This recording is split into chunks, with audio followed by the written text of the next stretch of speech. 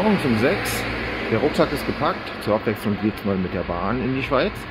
Und auf dem Weg zum Bahnhof sammle ich Mutti ein.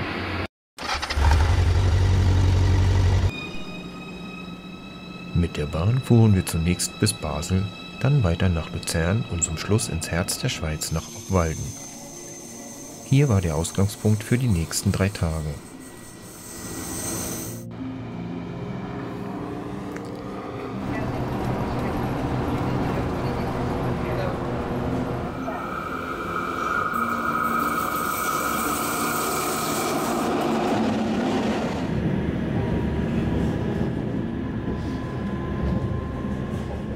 So, jetzt geht es hier mit der steilsten Zahnradbahn der Welt auf den Pilatus.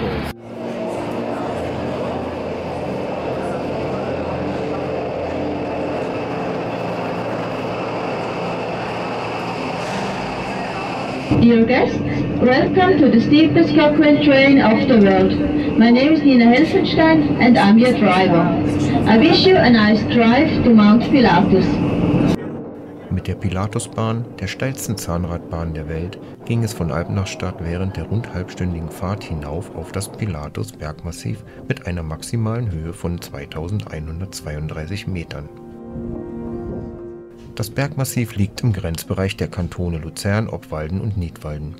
Es besteht aus mehreren Gipfeln, darunter als höchster Berg das Stanserhorn.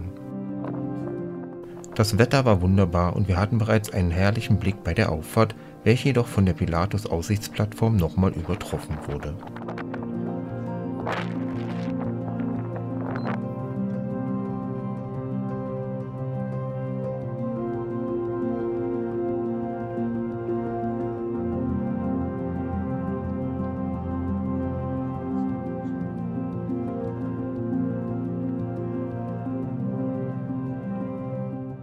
Ich wanderte auch auf den Gipfel des Esel mit 2118 Metern, nicht nur um nochmal auf Luzern und den Vierwaldstätter See zu schauen, sondern auch um einen Geocache zu loggen, was natürlich trotz der vielen Besucher von Erfolg gekrönt war.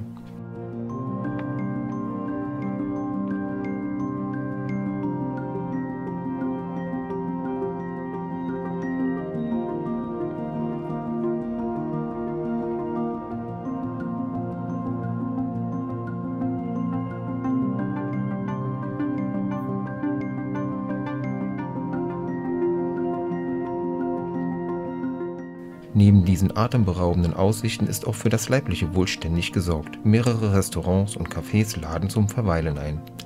Selbstverständlich trifft man hier auch auf Alphornbläser und andere Unterhaltung.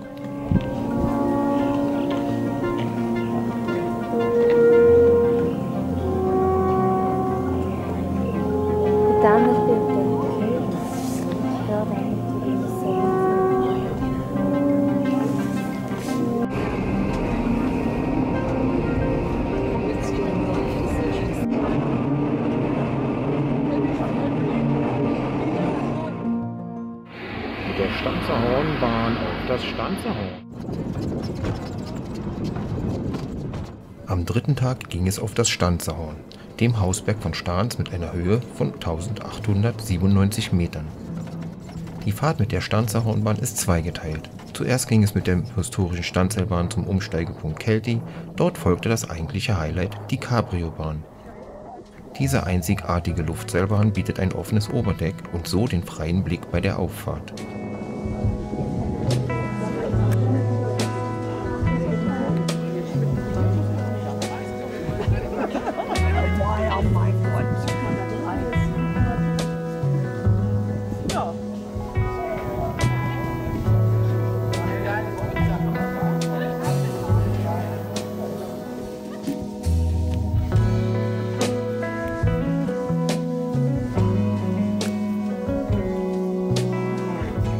Oben angekommen spazierten wir langsam weiter hinauf.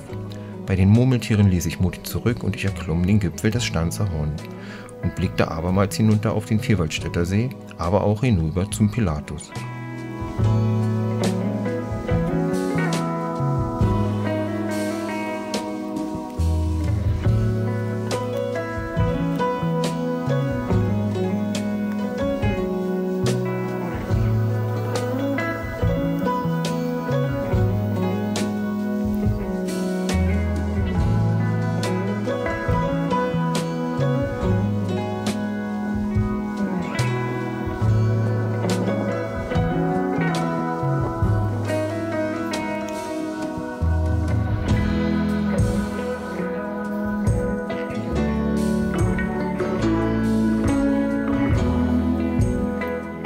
Nach dem kurzen Abstieg sammelte ich Mutti wieder ein und gemeinsam liefen wir ein gutes Stück den Panoramaweg entlang. Auch hier bot sich mir die erfolgreiche Geocache-Suche, bevor es zurück zur Bergstation für einen Mittagssnack in der Sonne ging.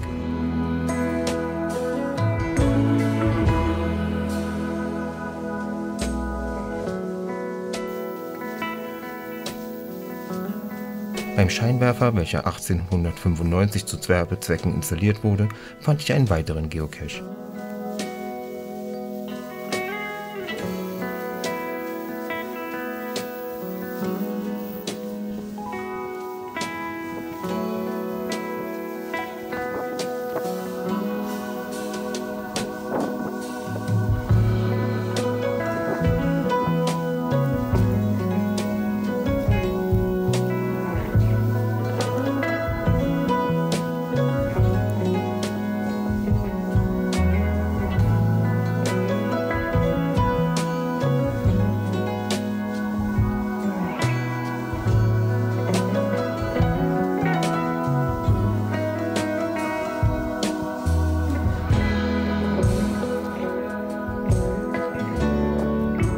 Der Weg führt uns ebenso vorbei an einem Grand Tour of Switzerland Fotospot für die Stanserhornbahn.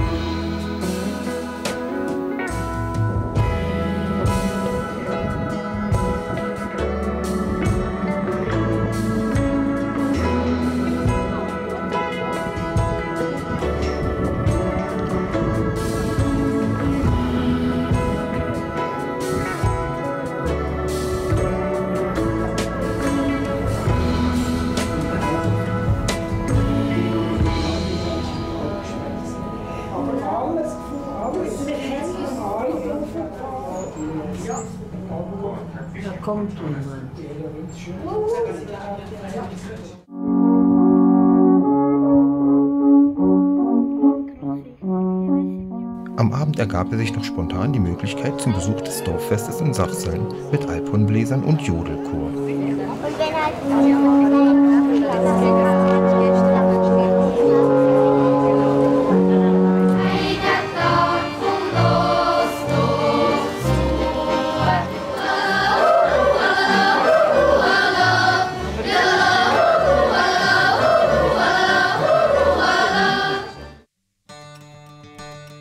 Ein Grund unserer Reise war natürlich auch meine regelmäßige Teilnahme am Switzerland Marathon Light, der diesmal sein 10-jähriges Jubiläum feierte. Die Stimmung war wie immer großartig und bei so einer Umgebung fällt das Laufen auch leicht.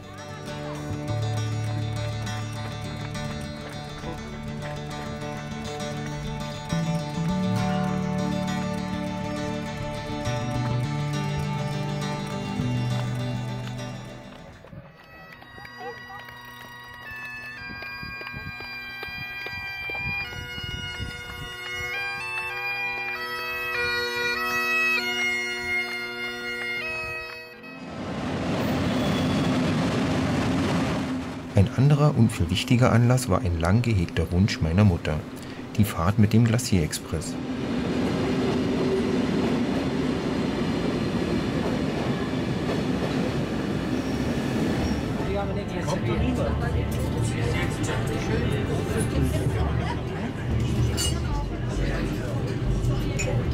So ging es für uns mit dem langsamsten Schnellzug der Welt von Chur durch die Rheinschlucht über den Oberalppass bis nach Zermatt.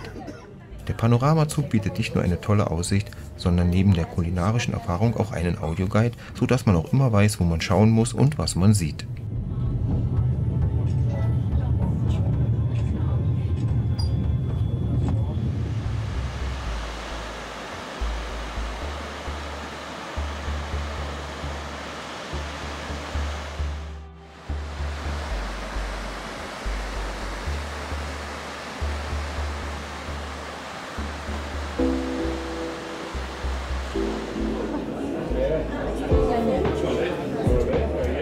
Von Zermatt ging es mit der Gornergratbahn hinauf auf das Gornergrat, einem Bergkamm mit einer maximalen Höhe von 3135 Metern. Schon bei der Auffahrt hatten wir bereits einen tollen Blick auf das Matterhorn.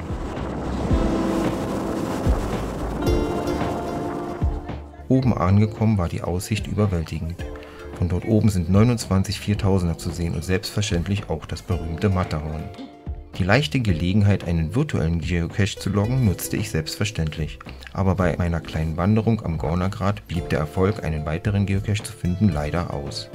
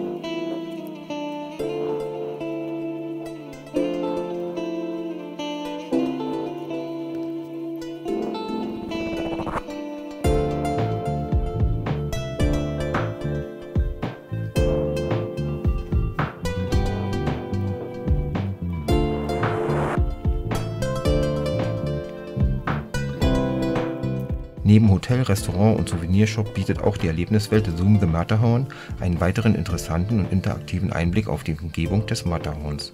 Ein Besuch ist empfehlenswert.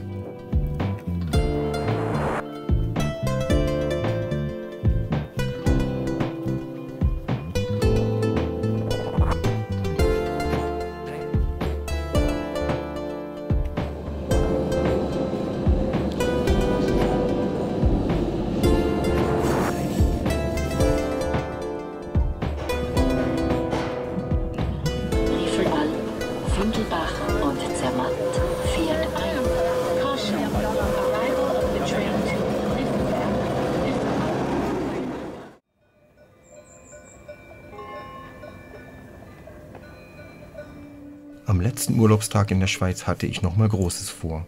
Wenn man jeden Tag auf das Stucklichriiz in einer Höhe von 1800 Meter hochschauen kann, möchte man auch mal da hinauf. Nachdem ich mehrere mögliche Routen ausmachte, ließ ich mich ein Stückchen hinauffahren, bevor meine Wanderung begann.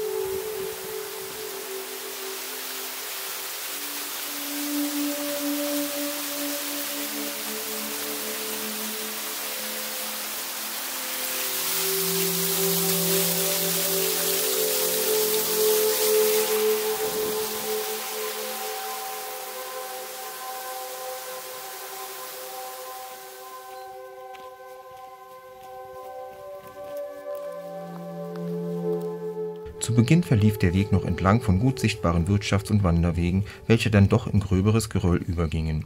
Je weiter hoch ich kam, desto schwieriger waren die Markierungen der Wanderwege sichtbar, welche auch über Weiden führten und daher auch keine eingetretenen Pfade mehr vorhanden waren.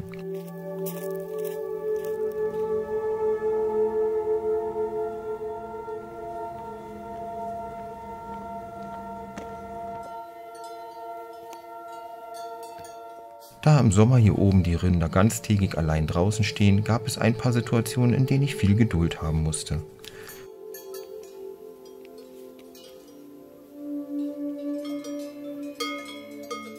Mit ordentlichem Respekt hielt ich Abstand und wartete, bis die schmalen Wege frei waren. Ich gebe zu, etwas Angst vor Kühen zu haben, aber die Aussicht tröstete darüber hinweg.